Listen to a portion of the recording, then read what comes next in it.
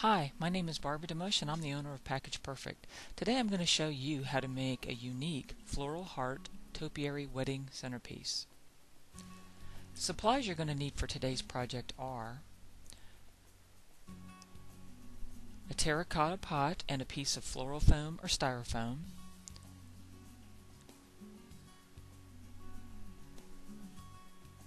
sticks from your garden, or you can also use a dowel rod,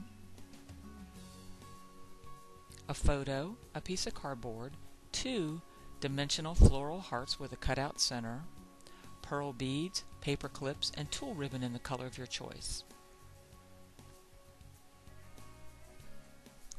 The first thing we're going to do is we're going to take the piece of scrap cardboard and we're either going to spray it with a spray adhesive, or you can also use a watered down glue. We're then going to take the photo, be sure to smooth it out flat to remove any air bubbles, and then you're going to apply the same photo to the other side. Our next step is to prepare the hearts so that we can insert the photo. The hearts that I'm using today can be found on our website, or you can use similar ones found in your local hobby or craft store. The first thing we need to do is we need to remove some of the roses from the inside of the heart so that the photo will be visible once the centerpiece is complete. To do so, gently remove the hearts from the styrofoam and work your way around the heart.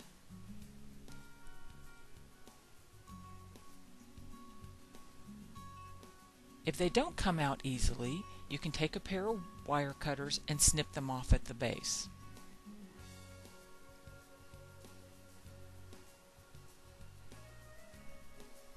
I've now taken the photo that was applied to the cardboard and sandwiched it in between the two hearts. I used some cool melt glue to hold it together.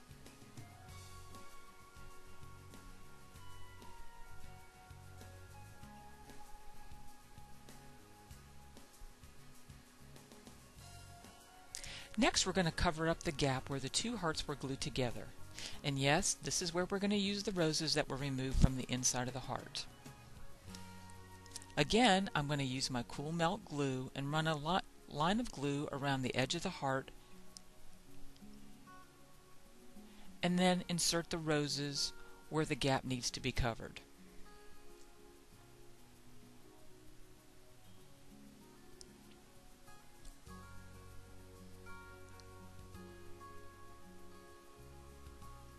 Our roses have now filled in the gap all the way around, and we've now gone from a flat-sided one-dimensional heart to a 3D heart that will be the focal point of our centerpiece. For the base of the centerpiece, I'm going to use natural twigs that I just got out of the garden. You could also use a dowel rod if you prefer. I'm going to start with a center stick that should be fairly straight, although we know that most things in nature are not straight.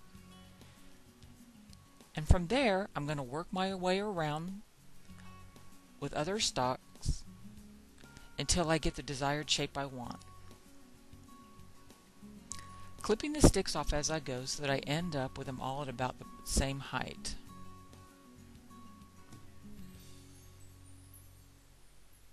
We're going to continue working around the pot, and since I like things in odd numbers, I think we're going to use 5 sticks for the centerpiece.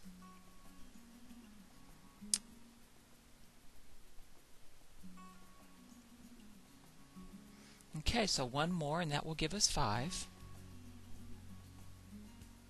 And it's almost like you're building a teepee. So now we're going to stop here and we're going to wire the sticks together at the top. I've now added my heart to the top of this twig base, and then we're going to go on to our final step to cover the foam on top of the pot. We're going to use tulle to cover the foam, or you could use whatever else you would prefer. You could use real moss, florist moss, paper shred, whatever you want to use. But for this purpose, I'm going to use my tulle and I'm going to go around the pot, working the tulle into all the crevices until we get a pretty face and all of the foam is covered.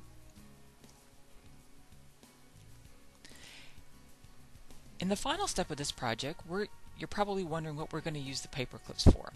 Well, We're going to use them with the pearl beads, which can then be used to secure our tool into place. To do so, we're going to take each paper clip, unfold it, and cut it in half with your wire cutters. Obviously you'll have one piece that's larger than the other, but this is not going to matter for this project.